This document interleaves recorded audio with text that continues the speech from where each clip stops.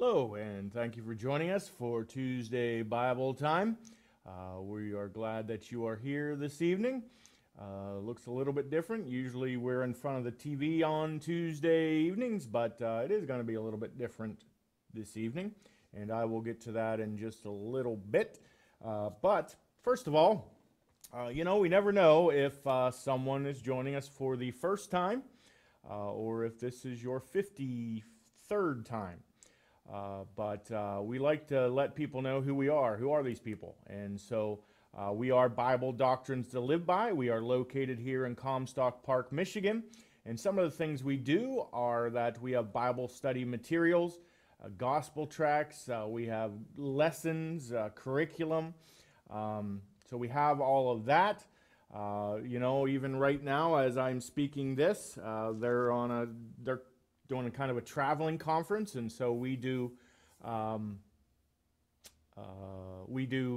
conferences and Bible schools, and we have a website which I will show you right now. There it is at BibleDoctrines.org, where we have a store where you can see what curriculum and books and tracts that we have. There are audio lessons. All of these videos are there that you can watch. All sorts of resources. Plus, there's links to other grace organizations that have their materials as well. So I encourage you to check out our website. Not too hard to remember. But also, if you have any questions or would like to order something, 616-785-3618. And of course, we have an email. Staff at BibleDoctrines.org. So there is that.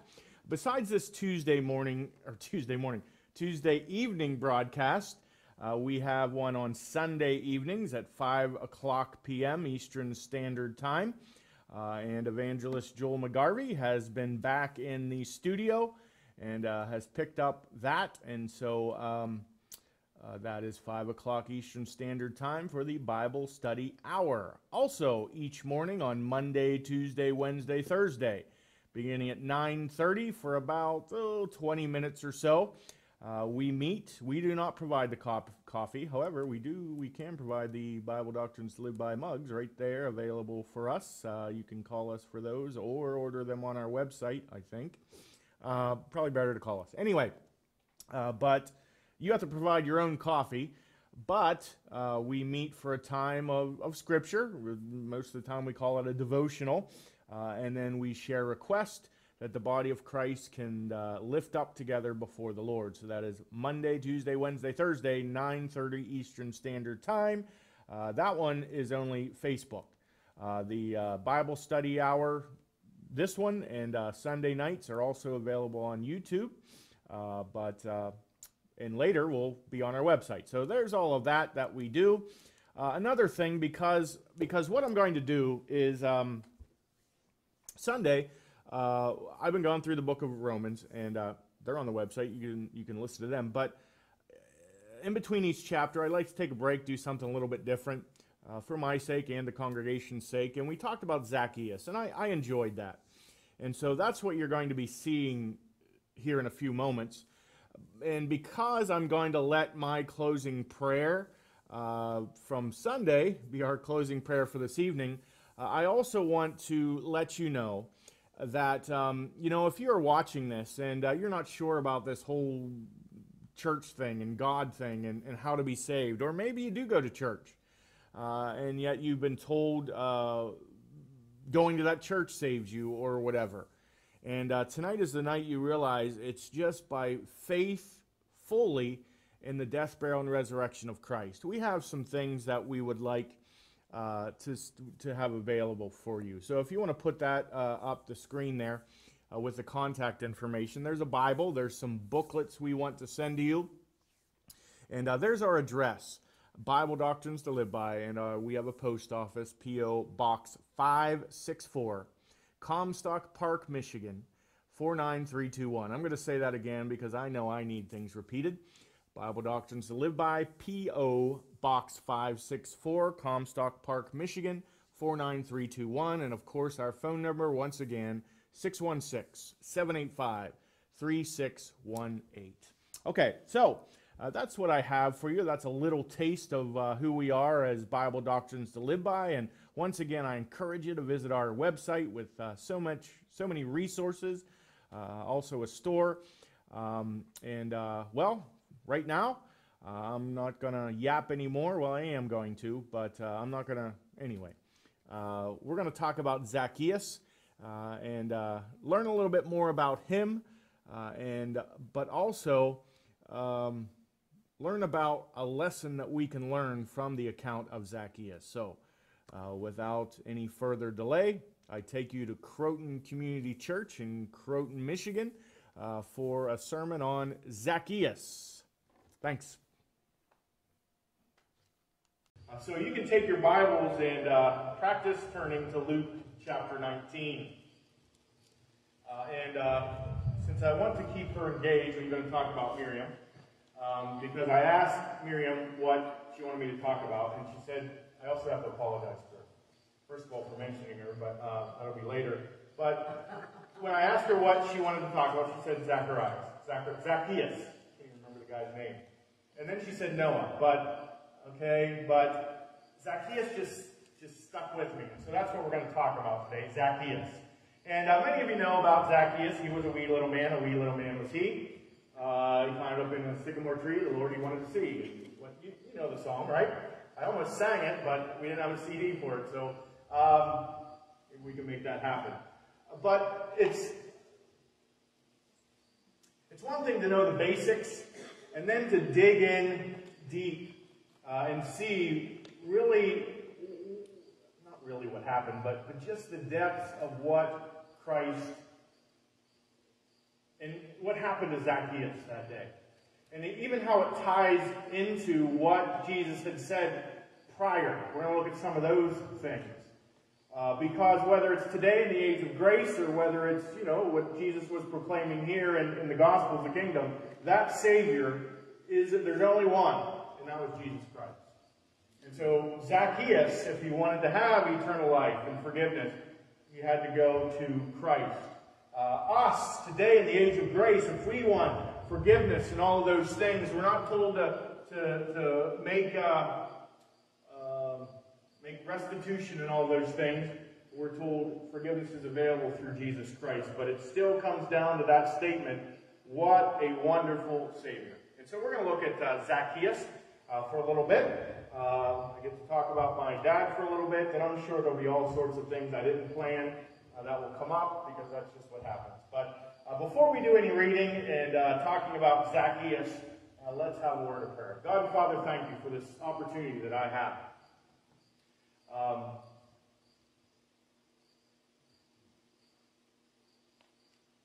I guess sometimes we don't stop enough and just reflect on the fact that life in you is an opportunity. There are so many living life on their own. And yet still you plead for them. Come to me so I can give you true everlasting life. And that only comes through that wonderful Savior, Jesus Christ. And so, Father, we recognize the dispensational context. That's not our focus today. And yet there's a lesson here, Father, that we can learn. And so I just pray that this account of Zacchaeus, while we learn more of the facts around it, may you use it on our hearts to humble ourselves before you. And that as I say amen in the closing prayer today, Father, that song that we sung, What a Wonderful Savior, will have that much more meaning to us.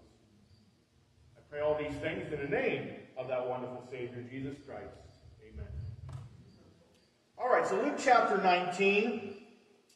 And I'm going to go ahead and I'm not going to read through it all. You can read it if you want to, but let me restate it. I am going to read through it all, but not all at one time. I'm going to kind of take it and say some few things, and we'll work our way through it. All right? Luke chapter 19. In Luke Luke's account at least, this comes after they were already around Jericho. There was a blind man there, and Jesus gave him sight. After he received his sight, this formerly blind man was following Jesus around and praising God for what had been done to him, what had been done for him. And the other people around Jericho heard this, and they began to glorify God. Verse 43 at the end, all the people, when they saw this blind man was healed, gave praise unto God. So word is getting out in the city. And they apparently all knew this man, and they knew that he was blind, and now that he could see, they're, oh, praise God, something special happened here. And so word is getting out, and of course, one of the people that heard this news was Zacchaeus. And so Zacchaeus heard this news, and he wanted to see this Jesus Christ. All right, so that's our context coming into chapter 19 and let me read the first two verses. After this healing of the blind man, it says, and Jesus entered and passed through Jericho. And behold, there was a man named Zacchaeus, which was chief among the publicans, and he was rich. So, let's talk about Jericho for a moment. Probably as far as when it comes to us Bible scholars, when Jericho comes up, the reason we remember it is because of Joshua, right? Joshua, when they crossed the Jordan River, Jericho was the first city there, and they walked around the city, all those things, and the walls fell down. They went into the city and captured it. So that's how we are kind of know Jericho from the scriptures, but Herod had rebuilt this city that was Jericho, and he had a winter home there that he could go and kind of vacation, and from what I understand, Jericho was kind of a city for the rich. It was fertile because it was right by the Jordan River and had irrigation, so it had plenty of crops. It was for the affluent, it had all the rich people had a home there, and that was Jericho. Also, what tended to happen is because it was known that there was money in Jericho, those who were less fortunate that's where they would stand, because they knew there were people there that had the means to help them, and so they would beg for help out at Jericho. And so that's kind of some information about Jericho during Jesus' time. And then we have Zacchaeus. Oh, by the way, Jericho, when you think of Jerusalem, because Jerusalem is the center of Israel, not the literal geographical center, but the prophetic and eternal center, Jericho is about 15 miles northeast of Jerusalem. So, not too far, all right, from Jerusalem. Anywho, getting to Zacchaeus, there in that region where the blind man was healed and where Jesus entered in and ministered, we have Zacchaeus, who was a tax collector there in the region of Jericho. And not only was he a tax collector, he was the chief tax collector, which means he was the master. Now, I can imagine that many of us don't have too fond thoughts whenever I mention, like, the IRS. I mean, none of us say things like, woohoo, it's tax time! Yes! All right? This should be a holiday. But most of us don't like that. Paying taxes, I guess it comes with the whole grumbling and complaining kind of thing. I think I've shared this with you before, but when I was young, my dad was a tax collector for the township. In Pennsylvania, they had townships. Anyway, And so most people just mailed their taxes in. So around tax season, we get all sorts of mail. For me, as a young kid, it was kind of junk mail because it's just tax stuff. I can still remember the slips that he had to mail out. I'm pretty sure they were on the carbon paper and all that. But anyway, some people who were in the area, they would come and visit. Not visit. Hey, let's go visit our tax collector. No, but they would come and pay their taxes in person. And my dad had his own desk there, and we weren't really, when he was doing that, we weren't really supposed to be running around, all right, in the room.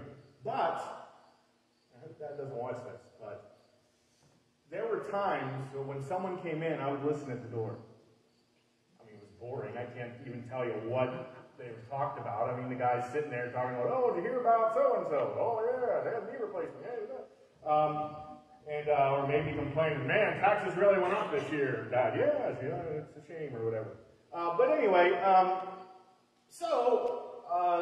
lot of people knew my dad in that area, and really, I'm glad when it came to that, him doing that, people never blamed him, for the things. They liked him, and our house was never egged or anything like that. Actually, I think when my dad stepped down, my aunt, I think, is now the tax collector, so we have a monopoly. The Ritchie family, we own that place, the tax collectors. Anyway, however, I want to go back to your experience with the IRS. My apologies if anybody here has ever worked for the IRS. The thing is that we tend to stereotype, and I'm sure at least some of them are nice people. I'm sure they like numbers and all of those things. But just like my dad, I can tell you, my dad had nothing to do with how much taxes people paid. He just was responsible for collecting them. However, let's talk a little bit about here, this publican Zacchaeus. Actually, the name Zacchaeus is kind of funny because his name means pure and innocent. Zacchaeus was not. And so he wasn't living up to his name, I guess. But to be a tax collector at this time, it's kind of like they had tryouts. And in order to stand out, you had to show your ability to collect funds. And so obviously the more funds you collect, the better you do. So as you can imagine, this encouraged cheating and high taxes and all of those things. And then to have Zacchaeus called here the chief publican. Not a trainee, but the chief publican. You can kind of imagine how he got into that position. Rome was not known for taking it easy as far as taxes are concerned. The taxes were pretty much excessive. It was a heavy tax burden that the people of Rome had to bear. And not only that, but the publicans, or the tax collectors, had a very deserved reputation for maybe adding a few percentage points that they would keep for themselves. And so, when it says here he was rich, that doesn't mean just because he got a promotion. But some of that richness came from cheating people out of their money. Not only, and we can't just look at tax collectors as oh, they're the IRS, boo, all right? Because as a Jew,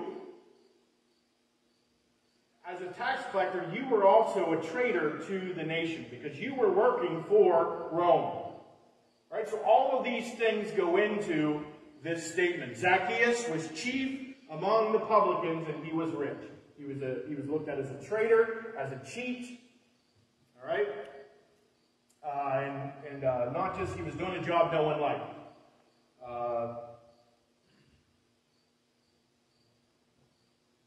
And so that's Zacchaeus.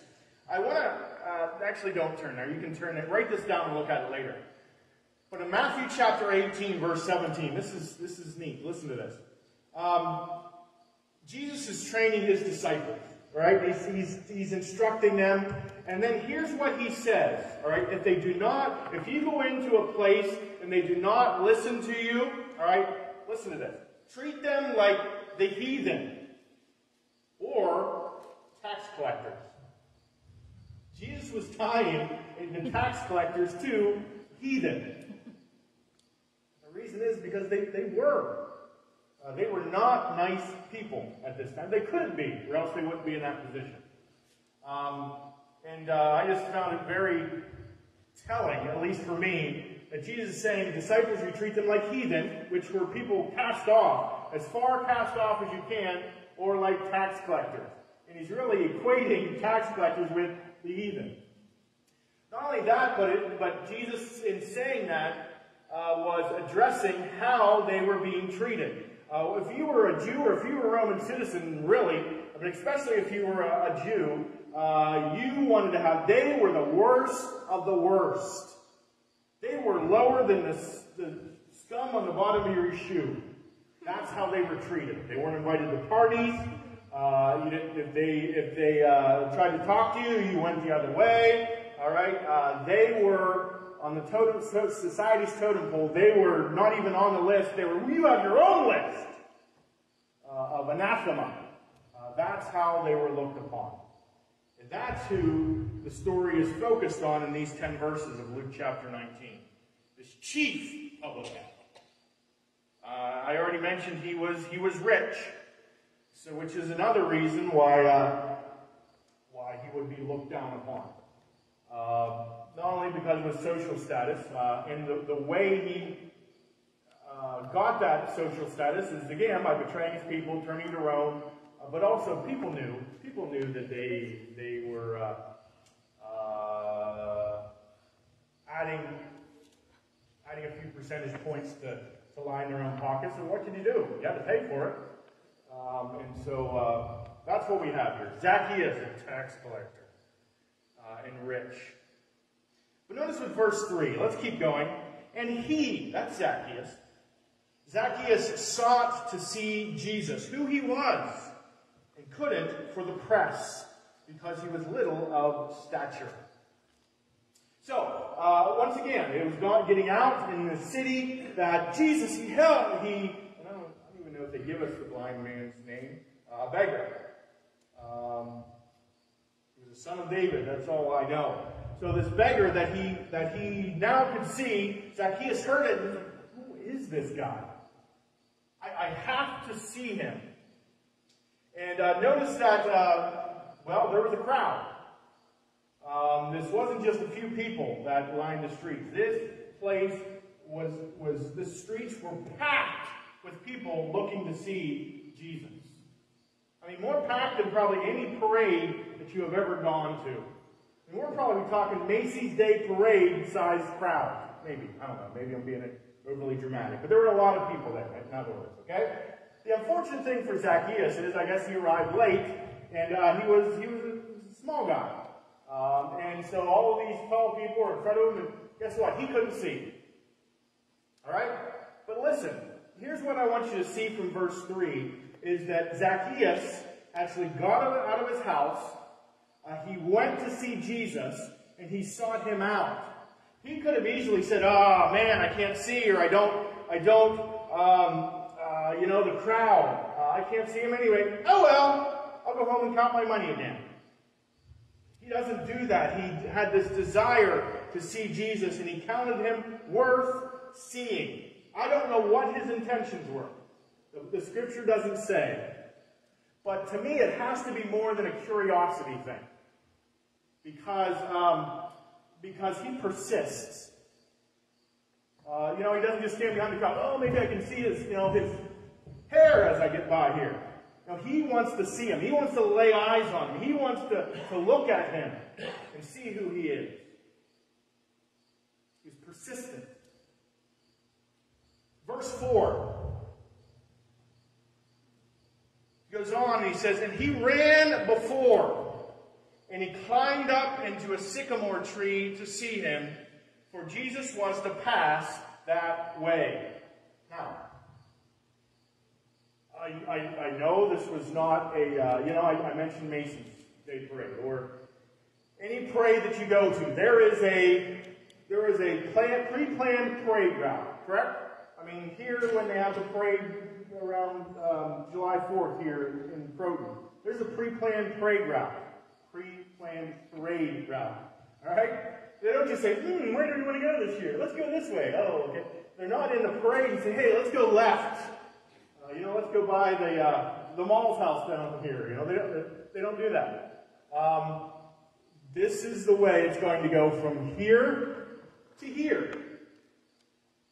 The disciples didn't run ahead to each city and say, hey, Jesus is coming into town. He's kind of a big deal, So let's shut down the streets, all right, from this time, and here's how he's going to get to where he's going. That's not what happened. This is basically, the way I understand things, word was getting out about what Jesus had just done to the beggar, and the people said, hey, Jesus, yeah, he's in the street now, and people were running out, oh, we want to see him, we want to see him. And Zacchaeus was one of those people.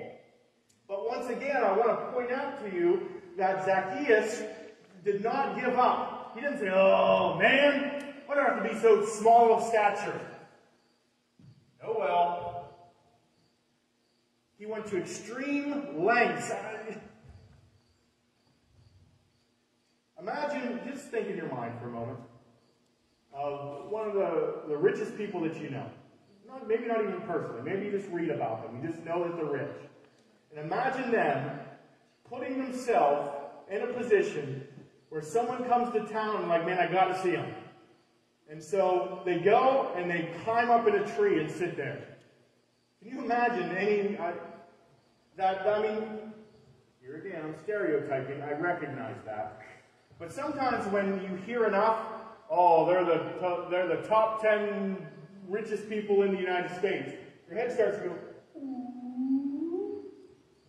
You ain't climbing a tree to see anybody. They should be climbing trees to see you, right?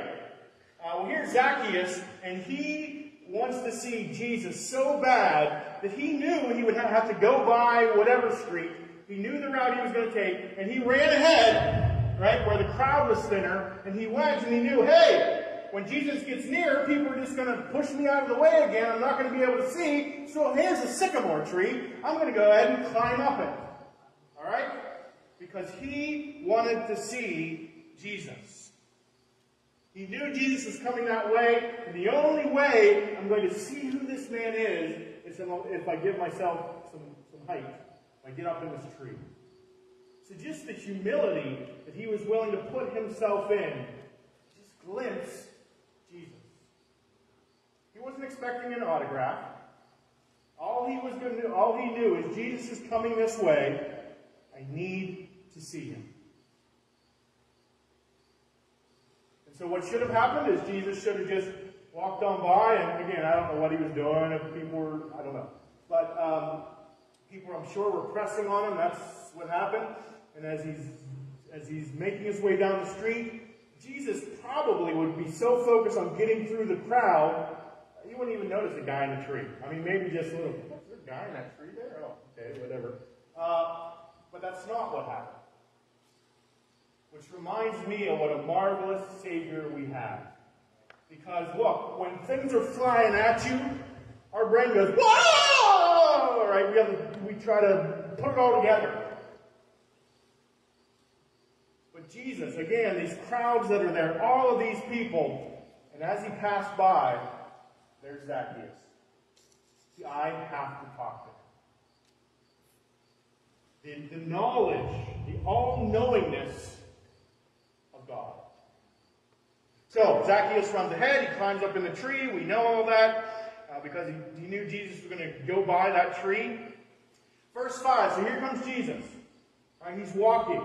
It says that when he came to the place, that's that tree, when he came to that tree, he looked up and he saw Zacchaeus. And he kept on while he gave him kind of a nod and kept on walking by. And Zacchaeus felt so special because, oh, Jesus looked at me. And he nodded to me. That's not what happened, did it? I have never been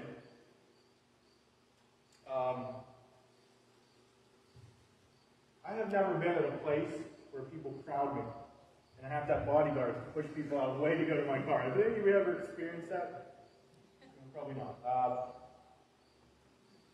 But I guarantee you, I'm going to be focused. If I'm coming out of church today, and suddenly all of Croton is there, and they're like storming me, I'm not going to be focused on. My focus is going to be, I got to get to my vehicle. All right. And yet here we have Jesus. All of these crowds, and his brain wasn't going, oh no, there's so many people here, what am I going to do? He wasn't thinking, I'm going to get out of the city. I don't know what he was doing on his way. I don't know if he stopped and talked to other people. I don't know any of that. We don't need to know any of that. Maybe someday we will. But what I do know is this man was up in that tree, and Jesus, when he came to that point, it doesn't say he stopped, but I mean, he at least slowed down and he looked up. He didn't look up because of like, hey, there's a guy in a tree. He looked up because he knew Zacchaeus was there. And he had some instructions for Zacchaeus. And he looked up, he saw Zacchaeus, and listen to what he said. Zacchaeus, make haste, or Zacchaeus, quickly, get out of that tree. Come down, for I'm going to your house today. All right. When I was young, I used to think, when we sang Zacchaeus, I used to think it was, for I'm going to your house for tea. I don't know, maybe they did have tea, but that's not what it says here.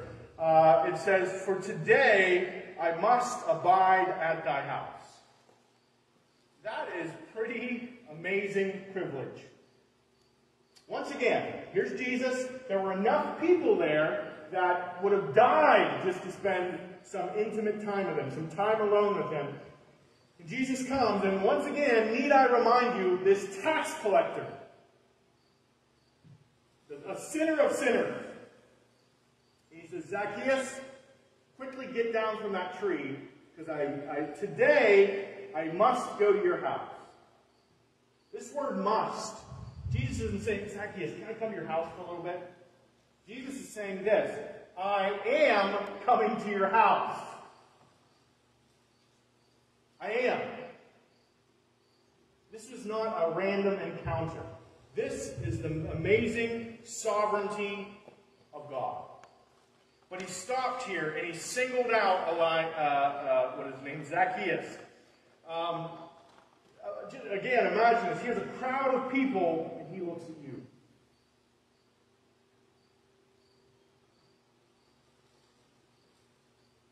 We went, when we were in Wisconsin once, let me think, I'm not going to remember his name, Donald Driver, I believe, came to Walmart. And, so we got in line, got something signed. He doesn't remember me. We weren't in line. He said, you get up here right now and sit with me, because today we're going to McDonald's. He didn't say that. Yeah, he said a few words, very nice. Oh, hey, how are you guys doing? Oh, yeah, that's great. Okay, next. Right? Here Jesus looks at him and says, hey, Zacchaeus, thanks for coming, buddy. He says, get down from that tree quickly, because I am going to your house today. We're not scheduling it. You don't call my guy who will schedule an appointment. Right now, today, that's where I'm headed. That's another thing. This is where I am on this street to go to your house, Zacchaeus. Wow.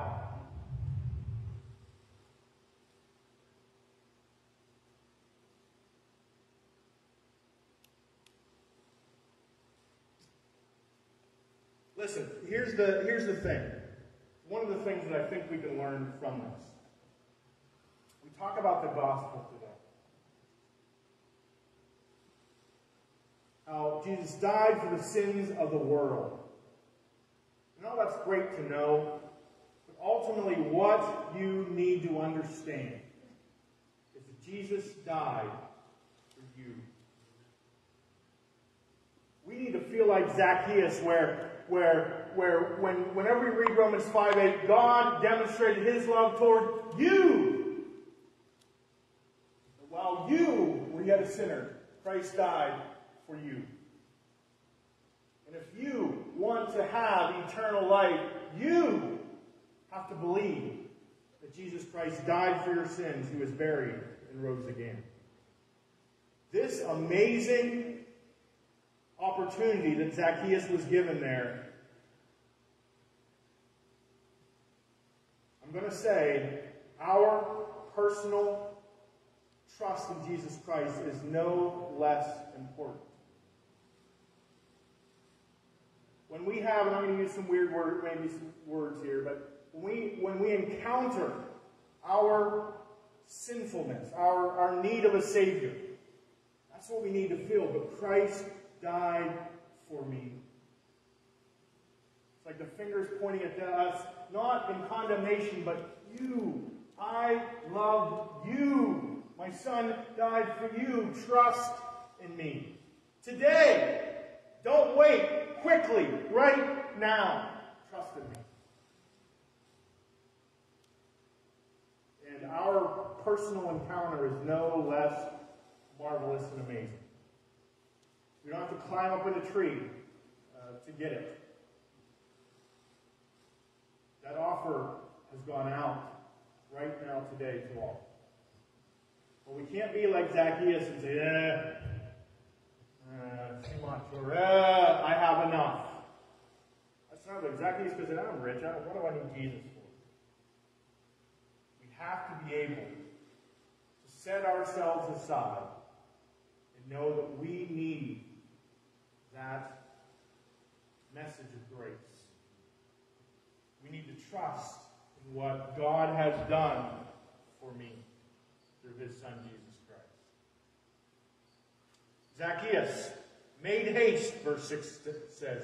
He came down and received him joyfully. Zacchaeus was given a word to obey, and he did it right away. And not just word. I had plans for today. I was going to take my boat out on the Dead Sea, but he doesn't do that. He welcomes Jesus joyfully. Once again, I can make ties to salvation. And this is what the gospel goes out. Jesus Christ died for your sins. He was buried. He rose again. Trust in that and be saved. And then it comes down to a choice. Either stay up in that tree, or we get down and joyfully, yes, how could I not, but believe fully that salvation comes through the death, burial, and resurrection of Christ. Please understand, I'm using this as an illustration here. It's not what, back in chapter 18, Jesus is trying to tell the disciples about his death, burial, and resurrection, and basically a simplified summary of what they thought was, huh? All right, so that's not what Zacchaeus had to believe here, right? But that's our message that we have to believe. Zacchaeus obeys. Verse 7. When they saw it, listen to this. This is religion. This is so much of Christendom, unfortunately. We love our yes people. Everyone that agrees with us. Let's just get together with everyone that agrees with us, and that's all we talk to. You can't evangelize the people that have already been evangelized. I think I just made up a word. In order to share the gospel with people, you have to reach out to the unsaved. Jesus wasn't concerned with what everyone thought of him. Once again, this is a tax collector. You wouldn't be caught dead in the home of a tax collector. Didn't happen. And anybody that did knock on Zacchaeus' door. Let's say you had to knock on Zacchaeus' door because his dog was barking too loud. Kept you up all night. Guess what? The neighborhood was talking. Did you see? I wonder if they're friends. They're probably in on together, weren't they? Oh, boy. You didn't do that. You stayed away from them. They were anathema. And here, Jesus, in front of everybody, he didn't go up in the tree and say, Zacchaeus, come on. Sneak down. I'm going to meet you at your house. Let me in the back door. For everyone to hear, he said, Zacchaeus, quickly, get down from the tree because I am going to your house today. What do the other Christians do? The Pharisees, the religious people, the Jews in charge do. How dare he? Did Did you hear what Jesus is doing? He's gone to that sinner's house. Not just a sinner, a tax collector. He's a guest with a man that is a sinner. I guarantee you, Jesus didn't go to Zacchaeus' house to sin with him. Another time when the Pharisees, he's eating with publicans and whatever else they were. Jesus' response to them was, well, this is my paraphrase. Maybe I shouldn't paraphrase, but that he was the great physician. And he was there to heal those that need healed. In other words, let me use the Pauline verse for you. Jesus Christ came into the world to save sinners.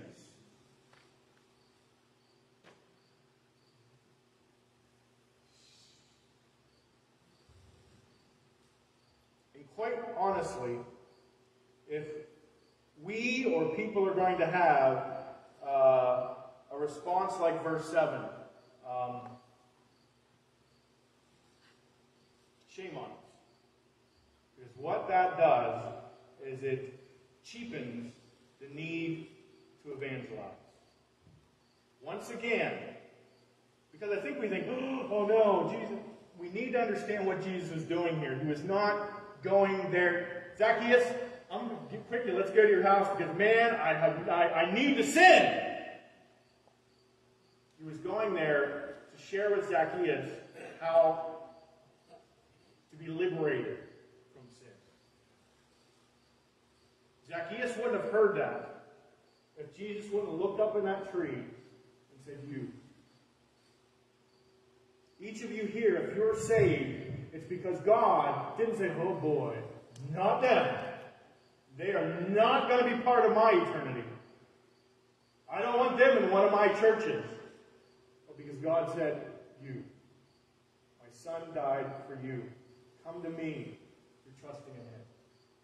Praise the Lord that Jesus didn't care what some people in that crowd thought. He knew Zacchaeus needed. So he went to his house. Verse 8, Zacchaeus stood, said unto the Lord, saying, Behold, Lord, the half of my goods I give to the poor. And if I've taken anything from any man by false accusation, I will restore it fourfold. Zacchaeus was willing to not just adhere to the law, but go above and beyond it. He was going to take his riches and give it to those in need. And not only that, but he was going to, if there was someone that he cheated, he was going to give him what he cheated them out of times 4. So Zacchaeus was doing what was required for entrance into the kingdom that Jesus was preaching here. And so we see the heart of here. Zacchaeus changed. The fact that Jesus was willing to say, Zacchaeus, I'm going to your house, it took Zacchaeus' life and it changed dramatically. Not just his life and his heart, but his lifestyle. And now, all those beggars that sat outside of Jericho just wanting, just please, a little bit. Zacchaeus was not going to just influence his own personal space, but he was going to influence others. Because Jesus Christ changed his life. Now, look at verses 9 and 10. Jesus said unto them, This day is salvation came to this house. For so much as he has... trying to hurry now. I'm looking at the clock. Take a deep breath. For so much as he also is the son of Abraham. I've heard that Zacchaeus was a Gentile, all those things. No, he wasn't. He was a Jew. Listen to this, verse 10. Why was Jesus in Zacchaeus' house? Because the Son of Man has come to seek and to save that which is lost.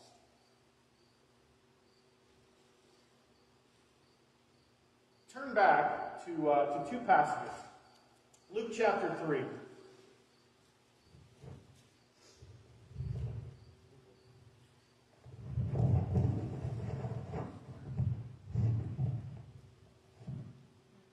Chapter 3, verses 12 and 13.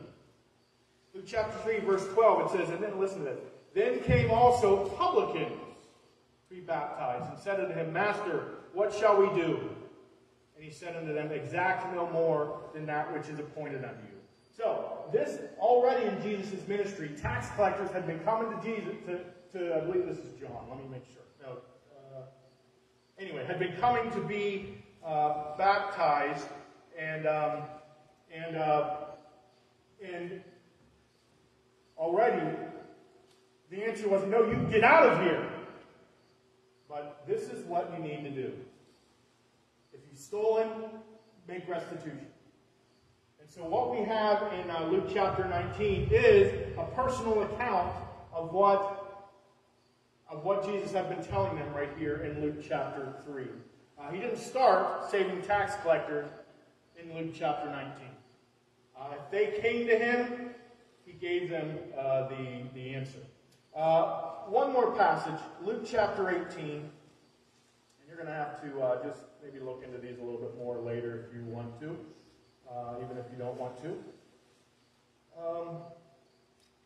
This is a parable in Luke chapter 18. Guess what chapter comes after chapter 18? Chapter 19, the one we were just in, right? So here's a parable. And what I'm already going to tell you my point in turning here. Jesus tells a parable, and it's about a religious person, a Pharisee, and it's about a tax collector. All right? And so he gives this parable, and guess what happens in Luke chapter 19? The parable had a real-life application. All right? So again, you're going to have to make these ties later. I'm just going to read them. Luke chapter 18, verses 9 through 14. You ready? And Jesus spake this parable unto certain which trusted in themselves that they were righteous, and despised others. Oh man, that doesn't fit with what was happening with Zacchaeus. I don't know what does. Anyway, verse 10. 2 men went up to the temple to pray. One man was a Pharisee, the other was a publican. The Pharisee stood and he prayed thus with himself, God, I thank thee that I am not as other men are, extortioners, unjust, idolaters, or even as this publican right here. I don't know where I got that accent, but I fast twice in the week. I give tithes of all that I possess. Okay, yeah, I guess. Then we have this tax collector who was standing far off. He wouldn't even lift up his eyes because he thought he was unworthy unto heaven. But he smote on his breast and he said, God, be merciful to me, I'm a sinner. And here's the moral of the story. I tell you that this tax collector went down to his house justified instead of the other one, the Pharisee. For everyone that exalts himself shall be humbled, and everyone that humbles himself shall be exalted. Here's the lesson. This is what happened in Luke chapter 19 with the story of Zacchaeus. Zacchaeus, who, as far as society was concerned, should have thought, I am important, and Jesus should be coming to see me. Humbled himself and says, no, I have to see him. And here's my lesson for today. Religion tries to puff you up. Look how good you are. Look what you've done. Look what you belong to. There are so many self-righteous people out in the world that say, I don't need a God, or I'm good enough, but also in churches, in religion, and the consistency throughout Scripture in Jesus' teaching, whether it's in the Proverbs, whether it's in the Gospel, whether it's in grace, is you need to get your boasting in the Lord. Because He's the only one worth boasting on. So in conclusion, today, I'm looking out here, all of you are here, and I hope this is true of all of you. I pray all of it is of all of you, but I don't even know who's watching or will watch. Today, don't be so proud that you think I'm good enough. I'm right enough. I'm fine. I believe in God. I'm okay. Because all of us sitting here, all of us standing right here, all of you watching wherever you are, all of us fall short of the glory of God. And has said, I sent my Son for you. You trust in him and be saved today, and you will have eternal life. Do not let self-righteousness and pride keep you out of heaven, because Jesus Christ wants you to trust in his work so that you can have eternally with that marvelous Savior. Let's pray. God, Father, thank you for what a marvelous Savior. And we even see it here in this Gospel of Luke. What a marvelous thing to do. Jesus, knowing Zacchaeus, and looking up to him, said, Zacchaeus, I'm going with you. Get down from there. And then the reminder that Jesus Christ came to seek and to save that which is lost. And Father, those of us who rightly divide, we understand he was lost. It was the nation that Jesus came to call back to himself. We get that. And yet, Father, it's no less true that today it is stated Jesus Christ came into the world to save sinners. And that's why we have your grace today. Because God wants those without him to trust in the death, burial, and resurrection of Jesus Christ, so that they're no longer in condemnation, but have eternal life through Jesus Christ. Father, if there is one here today, if there's one who watching now or later who has never trusted in Jesus Christ, Father, work on their heart. Let them see that the only answer is to trust fully in what Jesus Christ has done, that he died on the cross for their sins, he was buried and rose again. And Father, we sang a song today. We sang 3 songs today. Near the cross, all of that. But Father, we sung about a marvelous, or what a wonderful Savior. Father, I pray that that song isn't just something that came out of our mouth, but that is what our heart is singing. Help open our eyes so that we can see what a wonderful Savior we have in Jesus Christ. That he was willing to come to this earth for me. I pray all these things in the name of Jesus Christ.